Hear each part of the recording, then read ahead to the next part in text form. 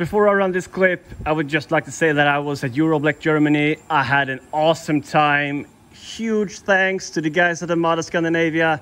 Filip, Peter, ni är ena goa gubbar. Gängningen är fixad. Thank you. Also, huge thanks to Kimla, Jacob, Adrian. I had a blast. We talked about some really cool stuff. So let's see where this goes. But anyway, big thanks. Good night, sweet friends. For the second time tonight, sleep tight, my friends. So coming in Friday morning.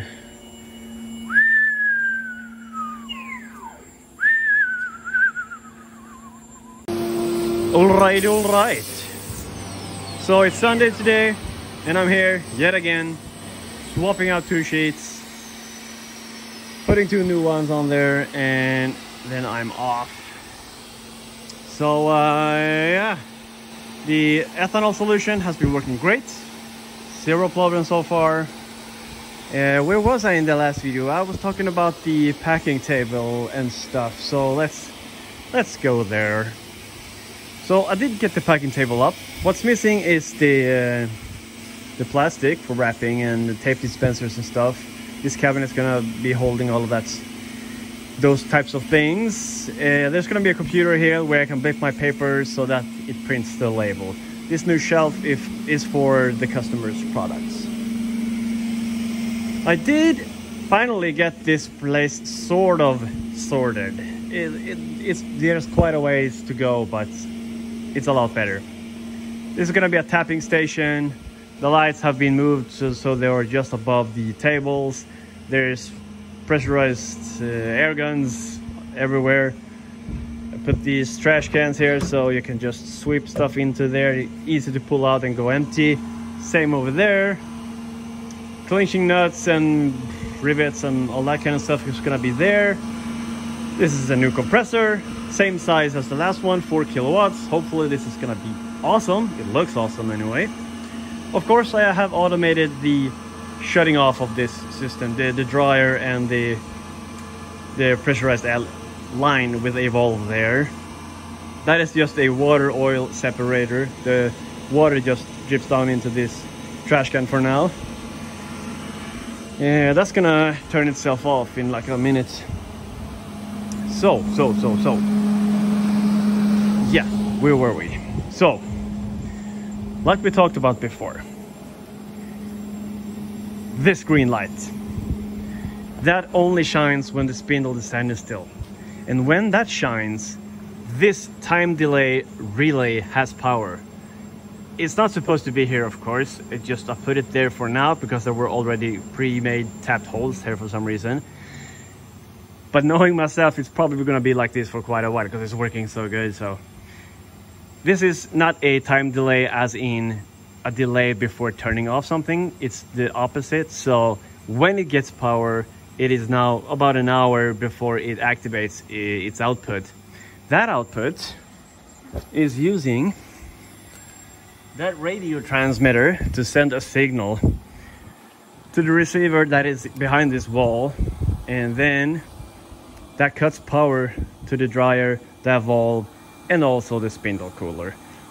And since the extractor already is automated the same way, everything is pretty much turned off except the machine itself, and this one hardly draws any power. One is just standing there. So super sweet, that automation just works so great. That means I can leave it running and know that it's gonna be off when I get back.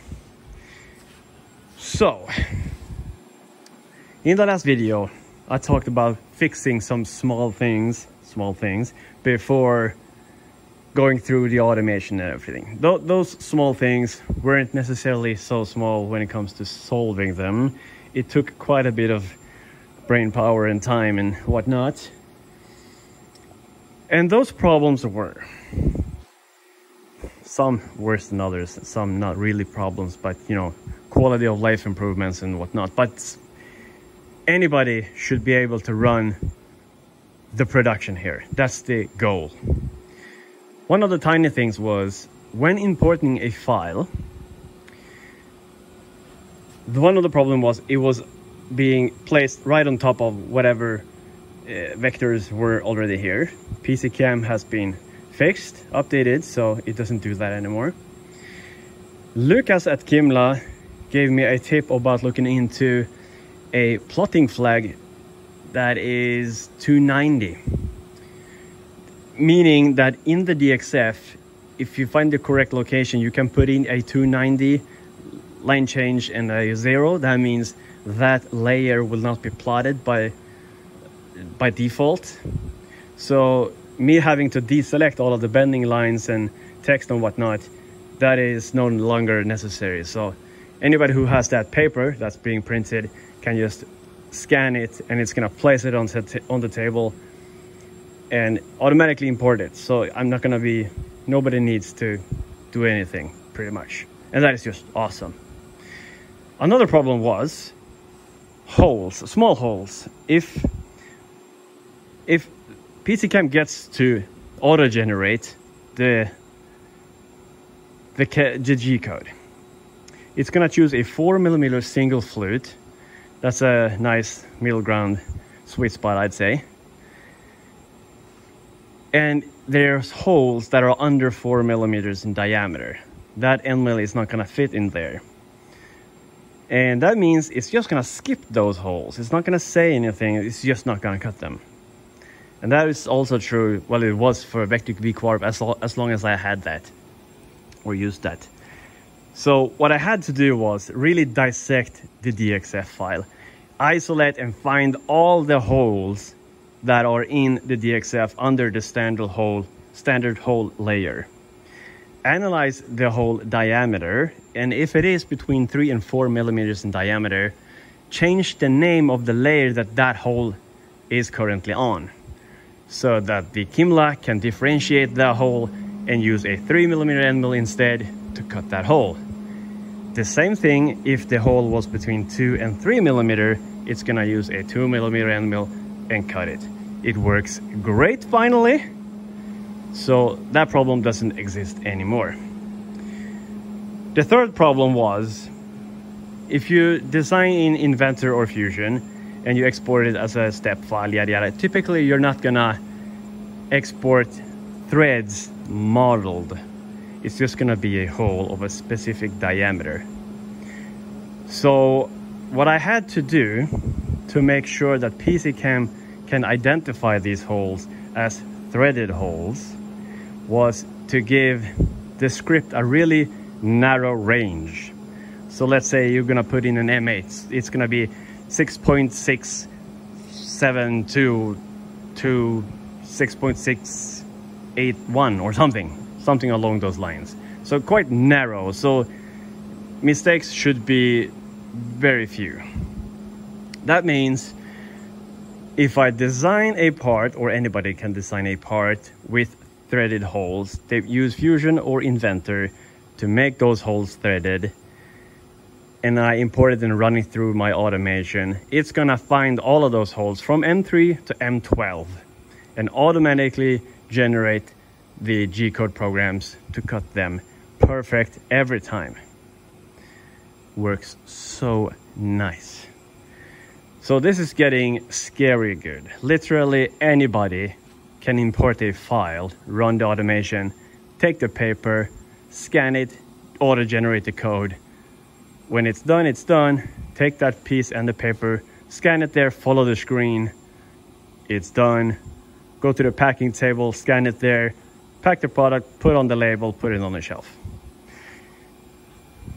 And if it's going away for powder coating or surface treatment or whatever, I'm gonna have 3 folders here, probably 3 different scanners too, so that I scan the paper and put it in this folder. That way the computer knows when I sent it away for surface treatment or whatever it was.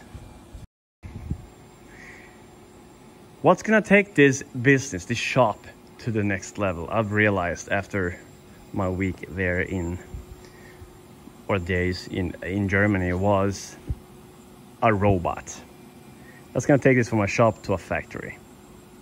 Because here I am for the 10th time this weekend, swapping sheets, and it's really luxurious. I know that I can run 2 sheets, that's really good. It's 2.5 hours or something before I need to be back.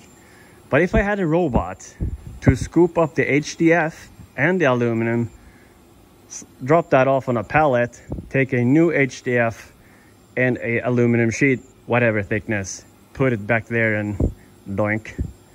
Imagine that. And I've been looking into these older ABB robots. They are manufactured here in Västerås, Sweden, kind of like half an hour away from here. They are not that expensive actually if you look at late 90s, early 2000s robots, and their programming language can, well, you can use ActiveX, which means I can use my Visual Basic script to communicate with it. So I think you know what I'm referring to here. Imagine a world where my automation not only programs the router and the bender, but also the robots. That sounds scary good. Okay, I'm probably forgetting a bunch of stuff, but Rogue CNC asked about fades and spades, and if I was any more serious about this YouTube thing, then I should make like a proper video, but that's not gonna happen.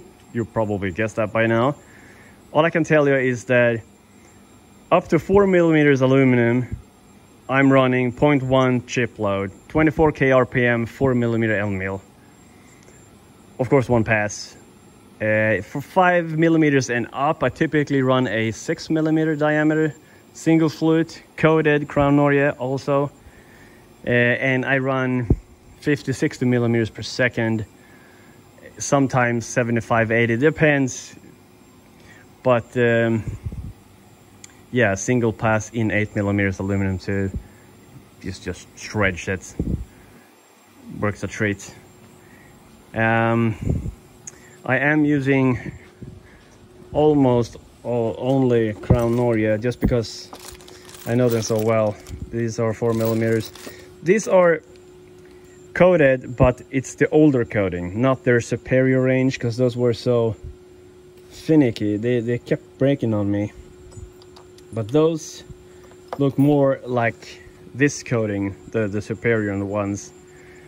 But I saw that Oerlikon actually has started offering that type of coating. So I'm gonna send off a bunch of these uncoated end mills for that coating, and we'll see, we'll test it, and I'll report back to you the results of that.